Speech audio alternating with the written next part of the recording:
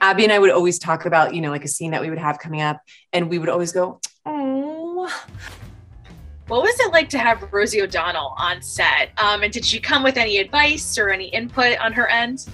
It was pretty magical. We were pretty thrilled by it. It wasn't necessarily advice as much as she just she knew what the movie meant to us. Like, she didn't pretend like it wasn't a thing, because it was a thing. So she let us ask a million questions, and she told us little behind the scenes stories, and went into her like Penny Marshall voice and her Madonna voice and everything. And we were just sort of like giddy and surrounding her. She I remember her little chair was set up, and everybody's chair was like spread out throughout the room. And by the end of it, everybody's chair was like right up against her, like it was story time. We were thrilled to have her, and she was amazing. How would you describe Greta and Carson's dynamic, and what was important to you to highlight in that relationship as they navigate it together?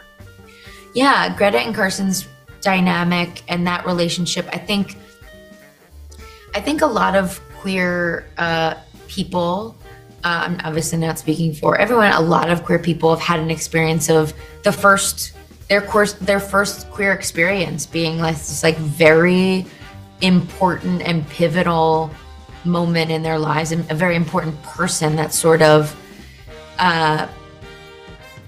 helps you know yourself in that way, or pulls you into that world. And we really wanted to, like, Greta's character is really guarded and has a lot of boundaries up, and is going to like shed layers over the course of the season. And in the beginning, the beginning of the pilot, there's a line that's so harsh, and where she says, "I thought so," after the kiss at the end of the pilot. And that felt so like, it makes me angry even to think about it, because like that's such a like, what's happening? And then you see why she does it. You see why she's with the soldier at the end of that episode.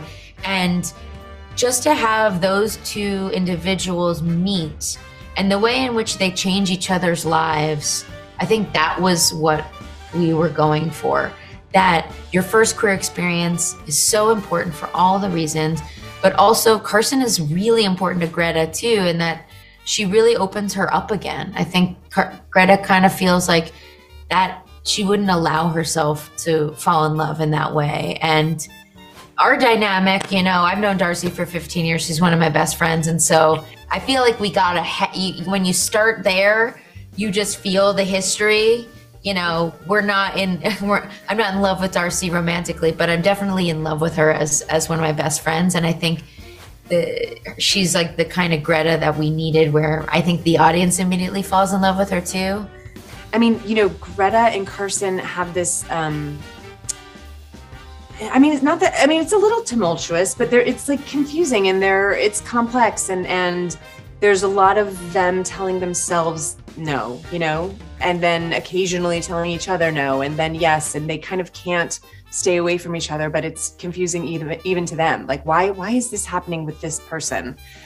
And Carson, hilarious. Abby and I like really fell in love with our characters. Like, Carson and Abby are one, and me and Greta are one, and we really like wanted to honor these characters. And Abby and I would always talk about like a scene that we would have coming up, and we would always go, oh. Like, we would find ourselves being like, oh, I just wanted to like work out for them. Like, she's writing these scenes that are like breakup scenes or whatever, and we're just like sobbing.